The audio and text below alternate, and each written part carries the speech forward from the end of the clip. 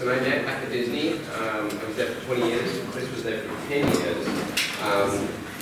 Chris now is a product design practice lead at Pacific, which is a boutique internet design agency in Silicon Beach in Santa Monica. Before that, he was at Fandango for 2.5 years, 10 years at Disney, where he was a UI UX designer. But he wasn't always an information architect. In fact, he studied anthropology as an undergrad, and then urban planning as a graduate student at UCLA. And then after graduating, he worked in a few agency positions, and that's where he kind of discovered that he was really kind of interested in and cared about designing the ideal user experience. But also, he discovered at the same time, I think, that he was really bad at coding. So, which led him really to then become an information architect, and he started creating site maps and wireframing before he came to Disney, and then slowly it dawned on him that he wanted to become a designer. So, with that intro, please give a really warm welcome to Chris Chandler.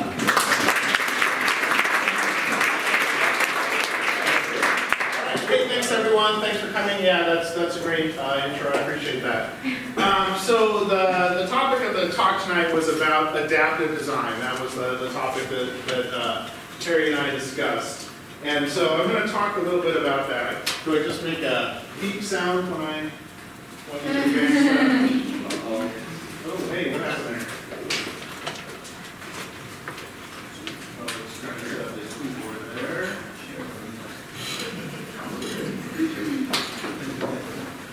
There we go. Perfect. Yeah. All right. Okay. So, in some ways, that conversation, right, is about adaptive design versus responsive design. Are you guys familiar with those terms? Sort of familiar with those terms? Great. So, really quick, here's a little diagram just to talk a little bit about what responsive design means. Really, a term invented, created by Ethan Marcotte, great book on responsive design, great articles on List Apart that you can read about the whole theory of responsive design. The concept is sort of design once and your design responds, right, to the device, to the screen size, to the resolution of whatever device it's displayed on, right? One design that responds to all of those choices. Adaptive design is a sort of different approach to the similar problem. The idea in adaptive design is that your design is actually adapted to different devices. Somewhere on the server, you do a detection, what kind of device am I looking at, and you decide what design to serve up to that device, right? So, this is, oops, sorry. I'm actually not going to spend much time talking about that because honestly, as designers, you have much bigger problems than responsive versus adaptive. Trust me on this. So, what are the fundamental challenges of design online? I'm going to come back to adaptive and responsive a little bit, but I want to start with what I think are the fundamental challenges, the kind of things that have kept me going for a long time. This is the most important fundamental challenge to designers, which is you don't know what your user is doing at the time that they use your design. When you're a print designer, right, you get to control every single thing about that design, right? You control it. You can control the paper, the ink, right, the printing, the technology, all things under your control. It's exactly the opposite in the online world. And I'm so jealous of all you digital natives who don't have to learn this the hard way, right? You already know this. But this is the fundamental problem, right? You don't know what kind of computer they're using. You don't know if they're on a Mac, a PC, a Unix box, right? You don't know what OS version they're running, and you don't know what browser they're running. All of these things impact your design, right? All of these things impact your design.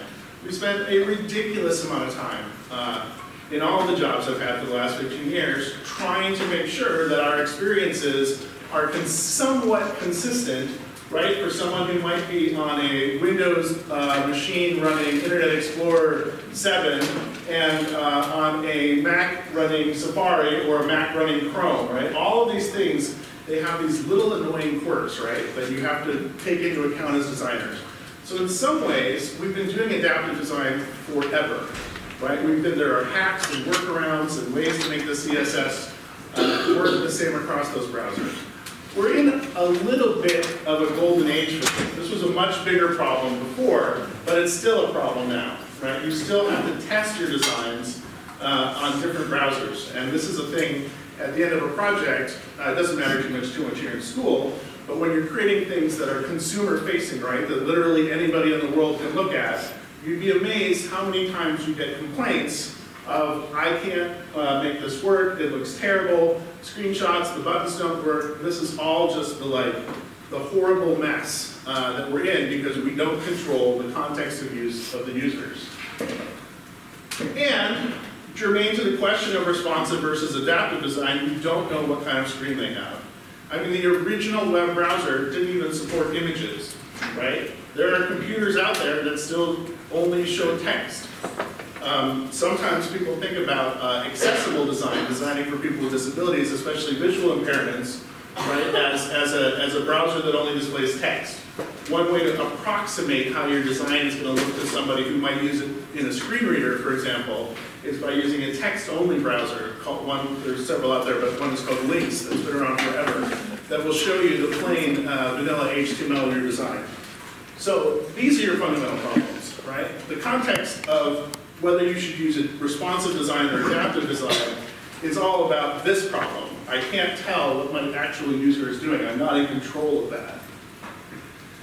And here's the other part of it, right? The users don't care. They're not forgiving. They don't say, oh, well, they didn't realize that I haven't updated, my browser lately. I saw a great tweet the other day that was like, hey, remember when you're home to update your parents' browsers. Do yourselves a favor as professional web developers and make sure to update their browsers because they're part of the problem, right? The people who can't update their browsers either don't know how or can't because of corporate policies. And so that's another part of this problem. You have this long trailing edge, right? A long tail of old browsers that suck, right? So as I started thinking about responsive versus adaptive design, and Terry asked me to think a little bit about my career and give some examples, I thought I took a little trip in the Wayback Machine. And in the course of 10 years at Disney, I redesigned, or I was really what I should say is I was part of a team, because most of your design work in life is going to be part of a team, that redesigned DisneyWorld.com at least 3 different times. Depending on how you count, maybe 5 different times. Here's what it looked like in 2003 when I started at Disney. Here's the homepage of DisneyWorld.com. There were probably $500 million worth of bookings going through this site at the time. So just, it looks a little bit like a toy, like a joke, right? It's amazing how this stuff ages. And my first project was really exciting. It was called Quick Wins. I don't know why. Who comes up with project names inside of a corporation? Quick Wins. So we made minor changes to the design. One of the things, just to talk about adapt or respond, is back in the day, we had a philosophy that we called, and I loved it when I got to Disney, by the way, called graceful degradation, right? Which meant that as designers, what we aimed for was the most recent browser on the fastest internet connection with all the plugins necessary, right? We were like, hey, we're Disney, we're going to aim for the top of the line, and then we'll just try to make sure that if you don't have those things, it doesn't fail too badly, right? So here was an idea. This is not very graceful. It's definitely a degradation, right? Sorry, you don't have the Flash player. You've got to go and load that, right? So just a little, nightmare about how horrible it was to be a web designer back then when we had to design both ways uphill in the snow. You understand.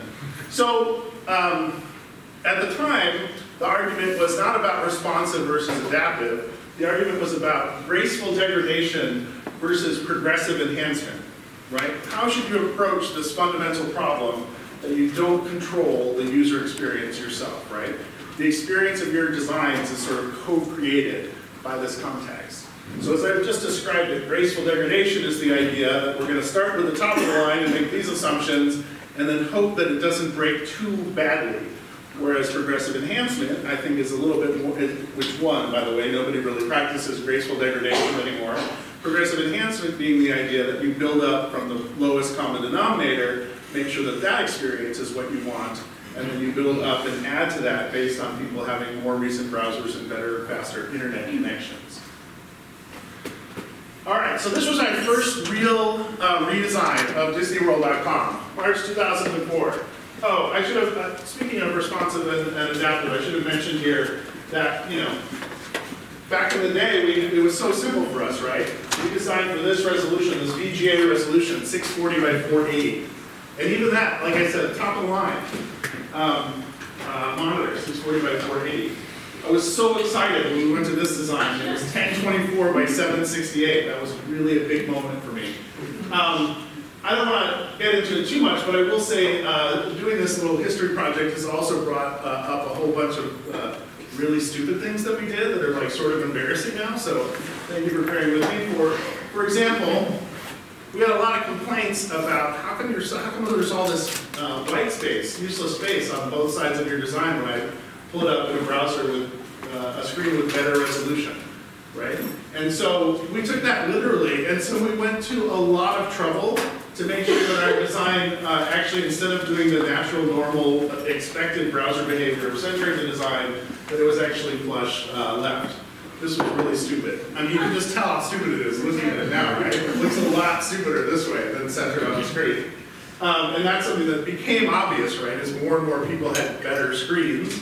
It's like this design decision really came back to, every time I look at it now, it's horrible, it's embarrassing. It's terrible. Here's the second major redesign of DisneyWorld.com. The first one, the quick wins, right? That wasn't the full redesign. I think you can see, right? It's sort of thematic. It's an online travel agency. So as far as responding or adapting, I'll take another take at what that means, right? So instead of we basically decided we want to look exactly like Travelocity or Expedia or something, right? We're going to respond to what the users already know how to use, which is the design of this. Still, I'm not going to say too much about it. We're still at 1024 by 768. And then finally, 5 years later, here was the third major redesign of the site. For May 2012, still at 1024 by 768. I want to take a little sidelight into, I was recently talking to somebody about A/B testing, and I have one really awesome example in my career about where A/B testing actually worked the way I wanted it to work. I don't know, are you guys familiar with A/B testing? So the idea is you make two designs, and you have the web server split the traffic. So it serves version A and version B. And then you check to see which one works better. And I don't know how to tell you this, but most of the time as designers, you're going to be bitterly disappointed in your users. It's pretty horrible how many times the bad, uglier looking thing wins. It's terrible. But, and I don't mean to ruin the surprise, but here's an example where the design won.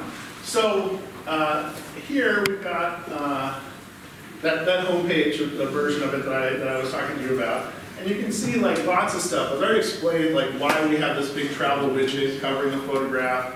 And you can see this part here, which is all about the marketing and the sales department telling us, the designers, that what people really wanted was to see all these specials and promos. And I love this, get a free vacation planning DVD.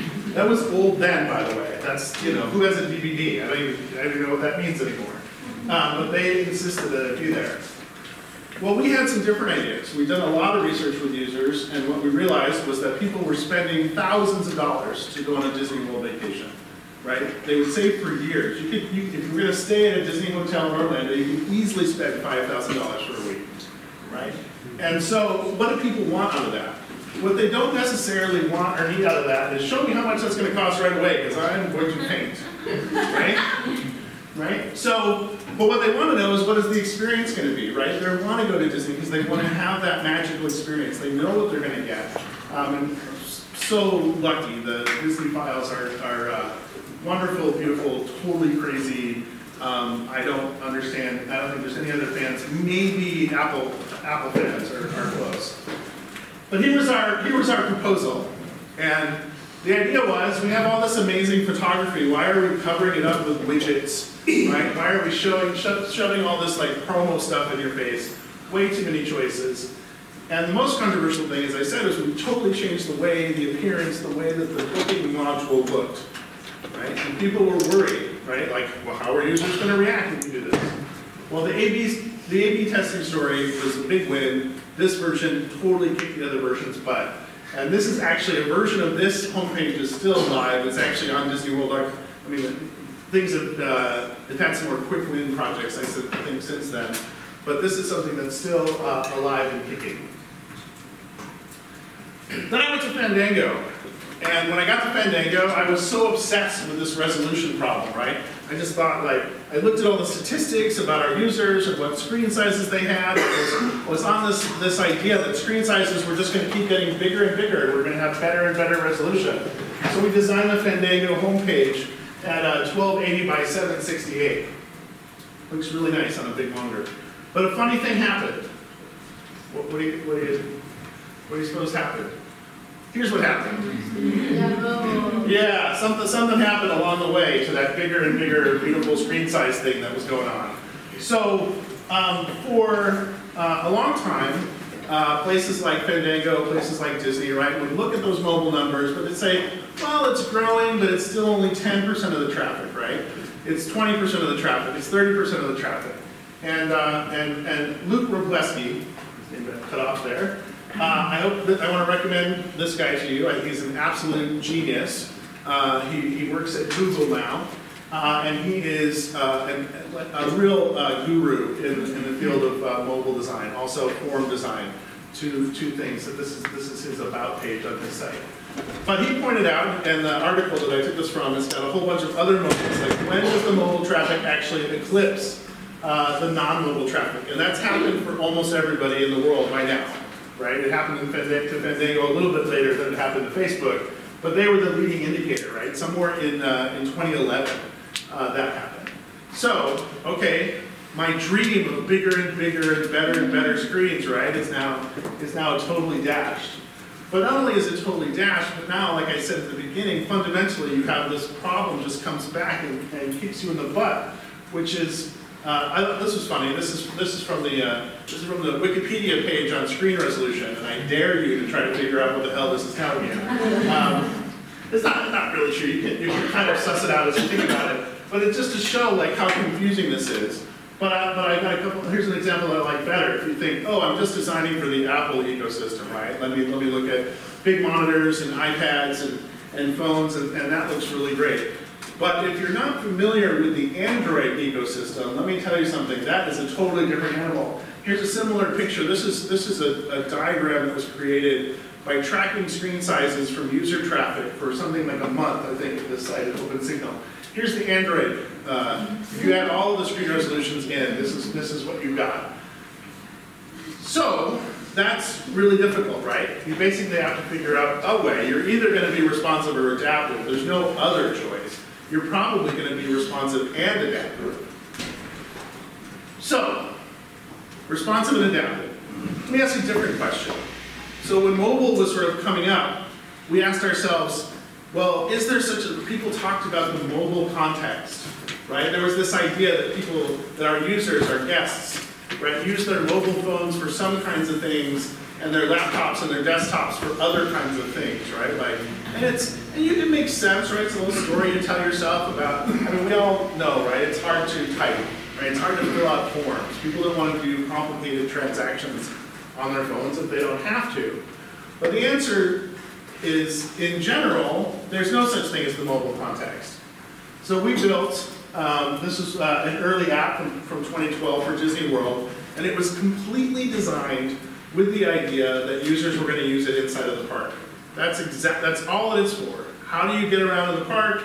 The most important questions that people ask. What do you think the two most frequently asked questions are at Disneyland or Disney World inside of a park? Bathrooms are one.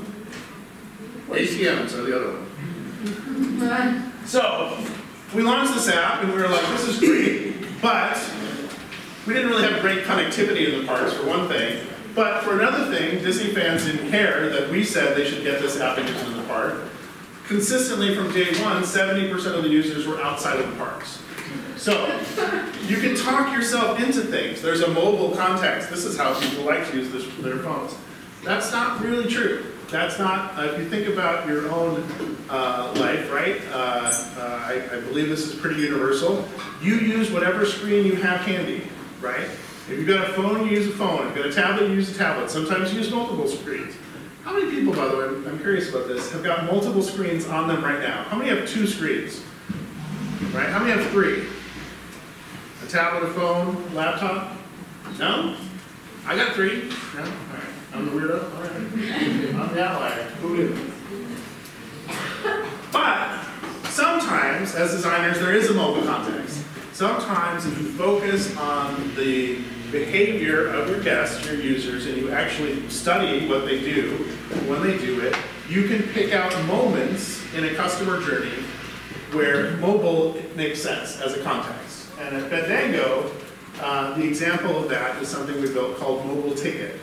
So Fandango, you guys are familiar with them. They just went down again with the latest Star Wars movie, but back in the news for Not the Right Thing. Fandango is like a ticket middleman, right? They don't run theaters. They sell tickets for theaters. The theaters have their own operations for how the exhibitors have their own operations, right? They take tickets and money in a certain place, and sometimes they have a kiosk, and sometimes you have to pick up your tickets at the concession stand. Sometimes you have to wait in the same line as everybody else, right? And so we thought about how can we differentiate, how can we make a design difference to the customers so that they get actually an advantage from having bought a ticket on Fandango. And so we basically came up with this idea. This is in the app context, right? So it's easier because you can take advantage of the hardware and the features on the phone to say, I know exactly where you are. I know that you bought a ticket for this movie. So if I know that your phone and you bought a ticket for this movie are in this space, right? I can give you a screen that lets you go directly to the ticket taker, skip the kiosk, skip the concession stand, skip whatever thing they have that tells you where to get your Fandango ticket. Take your phone and just walk up, and there's a neat little animation where the ticket taker can kind of swipe through. It's almost like tearing a ticket, kind of similar. So there's no such thing as a general mobile context, right? Users, all of us, basically expect to be connected to the internet and using some kind of screen 24/7, right? Does that make sense? That's what you guys all expect, right? Right? Okay, but as designers, you can pick out those moments when somebody is going to be using their phone, and you can design for those moments. Now here's an interesting thing. As we talk about responsive versus adaptive, you think to yourself like, well, what's the most important factor there? Is it those different screen sizes? And that's what a lot of the writing is about, right? How do you adapt your design to these different resolutions? But here's a funny thing. So at Fandango, we built interfaces for smart TVs. The resolution is the least problem that you have on this. What's the biggest problem, do you think, designing, as a designer, trying to do a screen design for a smart TV? Well, there's lots of them, but I'll tell you my favorite one, which is the stupid D-pad controller, right? You navigate a website on your smart TV by going up, down, left, and right? So, just to go back, when you're thinking about responsive versus adaptive, right, you can't just think about screen size, you have to think about the input. One of the biggest, one of the biggest differences that mobile and touch screens made in the entire online design field. Can anybody think of a big difference that a touch screen makes between what you can do on a mobile device versus what you can do on a non-touch screen? Well, we used to do all these things called hovers, right? There are all these behaviors where you could hover your mouse over an element and something would sort of pop up. You can't do that with a finger on a capacitive screen. That makes no sense. A touch goes directly into the screen. So that input changes the design. So it's not really a matter of responsive versus adaptive. It's actually both at the same time. Because the screens are getting bigger and bigger and smaller at the same time, right? Like everything's just like, it's exploding. At Fandango, I got to work on a wearable, on a watch app, right? And here's another screen that is embarrassing, hard to look at now. So I blame Apple because the way Apple works, right? Secret messages were sent to Fandango. Hey, we want to build this thing for this thing. We haven't really said what it is yet. And we had to send designers up there, and they couldn't talk to us about what they were working on, even though they worked for us. It was really strange. But as we worked through, we had this idea. We still have this idea that you were going to scroll on your watch, right? Like we said, we'll take the screens and we'll take the responsive approach and we'll just shrink that screen down even more. But the truth is nobody really gets down to these third screens down here, right? People don't tend to scroll that much. How many of you have a watch, a smart watch? Yeah, you know what I'm talking about. But anyway, it's embarrassing. Don't do it this way. Just do one screen at a time when you get down to the wearable context, which technically would make it adaptive design rather than responsive design. Right? You've got to really think about what am I going to put on that one little tiny screen that I've got to work with. And think about it as we go along, right? It's like there's going to be screens on microwaves, right? Popcorn machines, and who knows what that you're going to have to design for. So the bottom line, not a very satisfying answer, but a very typical design answer, right? Is the question, the answer to the question, responsive versus adaptive, is it depends, right? It depends on all the things I talked about already, right? I would say right now, responsive is your baseline. If you look out there at the world, you will find 90% of everybody doing at least responsive design, and some people doing adaptive design. If I go all the way back to that original diagram, and I tried to puzzle out why this was since we started talking about it, right? Because if you read the literature, it doesn't seem, there's some debate about what is easier to do, right? What's easier to do? To create one design that can flex to all those dimensions, or to create multiple designs that are adapted to particular dimensions? In some ways, it seems like as a designer, it's easier to do the second one. But the problem, I believe, is what you do in essence there is create multiple code bases. So it's not the problem of designing it the first time, it's the problem of every time something changes on one of those devices that you designed for, you end up having to redo everything in your design. And that's why responsive is winning, why it's the baseline of what you do, is because once it's harder to get it done right the first time, but once it's done, you've got a design system that flexes and adapts, and you just usually have to tweak it to make sure it's optimized for particular screens. So, as far as that goes, I have some bad news and I have some good news. I'm going to start with the bad news. The bad news is the situation is much worse than you think, right? So right now it's like, oh, we're in academia, right? You guys are learning about these two choices of responsive versus adaptive design. Well, at Disney for a long time, and at Fandango, although it looks like they might have just updated this, there are lots of other in-between ugly, horrible states that companies and designs find themselves in. So Fandango had a desktop site, they had a mobile app, and then they had a mobile website, right? This is a choice that many companies made as they were watching that mobile context. So you could call that technically adaptive design, I suppose, right? The question in adaptive design is what is it exactly that you're adapting, right? You shouldn't really be, what you should not be adapting is functionality.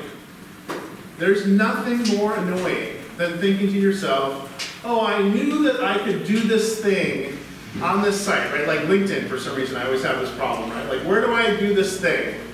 It works on the mobile site, it works on the app, but I can't do it on the web. It works on the web, but I can't do it on the app, right? That is an absolute no-no. So you don't want to think about adaptive design from a feature perspective. So you have to think about adaptive design, right? You're a designer, so you're thinking about adaptive design from a visual perspective. But really the leading edge of adaptive design is more about the content and adapting your content. So, two case studies. The first case study is Cox News, which in 2012 started a program where they had every design was done at least twice, for a mobile site and for a tablet. And they thought, that's what we're going to do. We're going to optimize for those two conditions, and the designers produce designs for those two platforms. And yet, year after year, their sales of the tablet subscriptions fell compared to what they did online. NPR took a different approach. NPR said, we're going to not worry about the way that this looks, and we're going to make our content adaptive. So they created an API, right, that lets anybody take headlines and short descriptions and long descriptions of the stories and display it however they want. And they sort of took this let 1,000 flowers bloom, right? They basically made it so that anybody could take their content and adapt it how they wanted, instead of having to figure out how to adapt that content to all the different uses of use cases. And then, get ready, because never mind responsive versus adaptive, right? The latest, the biggest trend is the no UI is the best UI, right? Conversational interfaces. This is the thing we're going to be arguing about next year, right? AI-inspired chatbots, right? Voice commands. Everybody's running to get what's, between Google and Amazon and Microsoft and Apple, right? This is the forefront of the design battle going on right now. So this is why I say when you think about adaptive design, this is why you want to think about adaptive design in terms of your content, because the content can be delivered through a voice interface. Your designs cannot really be delivered through a voice interface, right? So once a lot of designs, once a lot of interfaces, as we get more and more used to talking to our computers, I still feel a little odd. I actually got an Amazon Echo for the office because I thought we have to get used to this idea of talking out loud to our computers. It feels odd. Then I immediately had to turn off the buying because guys kept coming by and being like, order underwear. Funny. So a year from now, right, the question of responsive versus adaptive will start to seem a little quaint, a little bit looking backwards into history, right, in terms of like, sort of like my progressive enhancement versus, graceful degradation, right, like lost to the veil of history, because the UI is like, do you have a UI or do you not have a UI, right? Are you responding or adapting to that? That being said, the future is bright for designers, right? Design thinking. Designers who solve problems, designers who make choices, designers who want to make the world a better place. I often tell people that I work with, they're always worried about the designers being so cranky, right? When we have design meetings, right, and people like really they raise their voices and they call other people's designs bullshit, right? And it's sort of like gets really feisty. And the business people or the marketing people will say like, ooh, that was a really terrible meeting, right? And Carrie, you know what I'm talking about. And we would say, no, that was a really great meeting, right? Designers are cranky because we can see a better world. We know that this crappy world we're living in doesn't have to be this way. Everything can be better, so we're cranky all the time. That crankiness is actually a good thing, because the world that we're moving into, right, think about it again, take a big step back historically, and by that I just mean maybe 50, 100 years, 200 years, right? What we are is we're actually moving into a world of ubiquitous computing. And this is what I want to leave you with, which is one of my all-time favorite designers. Aside from Walt Disney, probably my biggest inspiration is Buckminster Fuller. I don't know if you're familiar, some of you are, you should look him up. But he had this concept way in the 30s called ephemeralization. And this is what I think of. I think of no UI, and it immediately brings it to mind, right? Technology, we've been in the era, right, where technology is these designs and these screens are clamoring for your attention, right? Everybody's got a pop-up ad, like, give me your email, right, sign up now. You can't do anything until you create an account, right? All this technology is trying to dominate your attention. But as we enter the world of ephemeralization, of ubiquitous computing, technology is going to calm down. Technology is going to fade into the background, right? Because we have the ability to do more and more with less and less. Where I work now at Philosophy, we can do more in a 4-week project than the teams I work with at Fandango could do in 3 months. That's just a plain fact. I love the people I work at Fandango, and at Disney it was probably 6 to 12 months, by the way. There's some good reasons for that and some bad reasons for that. But we're entering this world of ubiquitous computing, right? Computing power is everywhere. Screens are everywhere. Voice systems that are listening to you talk are everywhere, or will be everywhere, right? It's not hard to imagine where this is going to go. So as designers, this is why design thinking, this is why designers are so hot right now. Because the technology, unless you're working in the forefront of technology, unless you're working on, individual IP creation out of a scientific university or at a Google or a Microsoft or an Amazon, places that can afford to spend millions of dollars on R&D, right? They're doing all this R&D and all that technology is trickling down to us, which means that most businesses, most organizations, most entities, most people have the ability to do things now that would have been unimaginable just a decade ago or 2 decades ago, right? Just think of how old and crappy that first Walt Disney World site looks. That was not that long ago, guys. It was not that long ago. So design is the leading edge of innovation. Design is the leading edge of how do you differentiate yourself, your service, your product, your business, your institution. And designers, you guys have that ability to change the world. And so your life is not easy. Your life is terrible. I didn't even get into the fact that you never get that. Nobody has ever said to me, well, Chris, you're a designer. You obviously know best. How should we do this? Right? That's not what they say. They say, hey, can you make this look pretty? And I say, that's not what I do, right? I don't make things just look pretty. That's pretty demeaning. And they say, yeah, I know, but people just make this look pretty. Right? Mostly what you're caught in is a world between business and technological forces. So when I was talking earlier about that, hey, at Fandango, we had a mobile website. We had a whole website that was built just around the idea of serving up to mobile devices. It was terrible, and we all hated it. But to replace it would have been 9 months and $1.5 million. And so guess what? We lived with it, right? So as designers, you don't get to rule the world yet. But as technology becomes more and more ubiquitous and more visible, we will eventually rule the world. And I think our day is coming. So thank you very much.